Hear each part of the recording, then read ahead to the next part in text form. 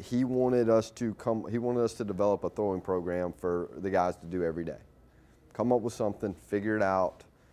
I don't want to go out for 10 minutes every day and watch guys toss the ball around. I want them to be structured. I want there to be some semblance to it, something that they're working on. And so he and I sat down and kind of came up with this. And as far as I know, he still uses it today. I've used it coached at 4 different places since I left there, and I've taken it with me every place I've been. You can add to it, subtract from it, but I really think it works out pretty good.